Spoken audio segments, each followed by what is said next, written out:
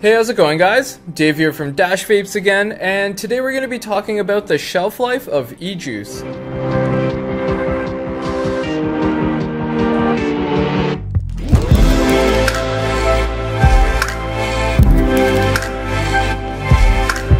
Alright, so as it goes with most consumables on the market, there's usually an expiration or best before date. So that begs the question whether or not e-juice has an expiration date, and the short and simple answer is yes, but there are some factors to it. The most important ingredients in e-juice, being PG, VG, and nicotine, all have a shelf life of about 2 years if stored in the right environment. Now I say right environment because there are some factors that can shorten the shelf life of e-juice and have all the ingredients break down. Now one of the main things that can shorten the shelf life of an e-juice is direct sunlight and extreme heat. Keeping your bottles of e-juice in a dark, room temperature environment is the best way to keep your bottles fresh. If you've ever left your bottle of e-juice in a hot car, you definitely notice that it's much darker than when you bought it. This is because VG and PG can break down when left in heat for long periods of time, and it loses its ability to recombine even when the temperature drops back to normal. A few ways to tell if your e-juice is expired is, first of all, seeing if it's separated.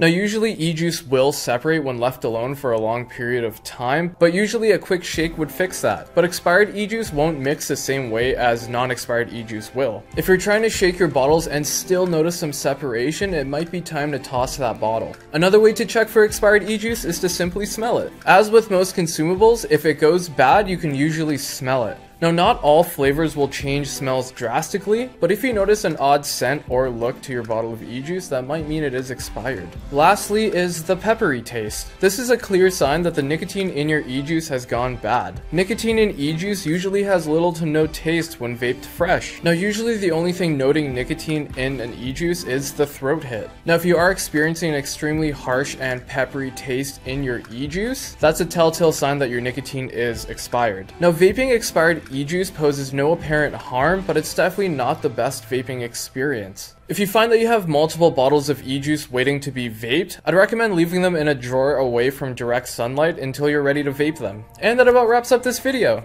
Now before we end off, I gotta ask, what's your views on expired e-juice? Have you ever vaped some before? Leave a comment in the comment section down below, I'd love to know. If you like this video, please be sure to hit that like button and hit subscribe to stay up to date with our latest videos. As always, I'm Dave from Dash Vapes, and I'll see you on the next video.